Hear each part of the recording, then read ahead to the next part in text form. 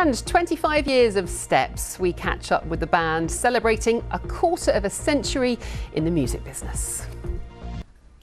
Now, chances are you'll have heard one of their songs and you might even know the odd dance routine. It's 25 years since Steps stepped into the chart.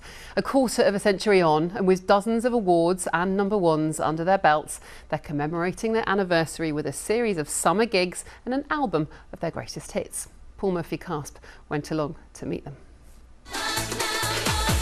From 90s music prodigies to pop icons. It's 25 years since Lisa, Lee, Claire, Faye and H burst into the charts. They've sold out stadiums around the world, but London is where a lot of their successes began, so it's somewhere they hold dear to their hearts. We have so many memories and so many incredible gigs, but I would say the O2 Arena. It's unparalleled, it's unbeatable in my eyes. I can definitely say that one of our first huge gigs at GAY Astoria at the time was we drove round backstage to go into the venue, and there was a huge queue just like all the way down the road, and we were like, wow, who's that for? Yeah.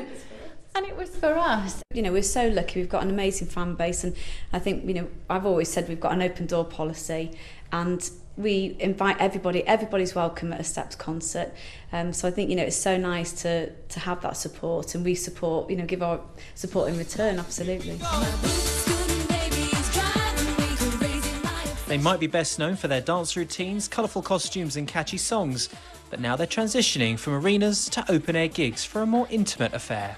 I think because it's more of a day out for everybody, I think everybody really does let their hair down, and it's a bit more of an arena tour. For us, it's a very structured show, but these are much more laid back for us, and it really is just us and the audience this time. Kind of a throwback reminder as well to what we used to do back in the day, and also seeing all the other acts and the other artists being on stage and saying hi to them and the memories and things like that. Because obviously the arena tour, it's just about us really, isn't it? That's our baby, but festivals, there's so many other acts involved, so that's quite nice as well.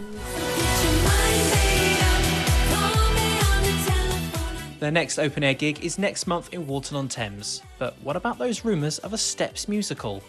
Well, I think we've always talked about a Steps musical, haven't we? We haven't quite found the right story yet, I think. It's something we want to do, isn't it? Yeah, and there's lots of things being submitted, so it's something that we are seriously thinking about. Yeah. It's always in the background, isn't it? But yeah, it's got to be right.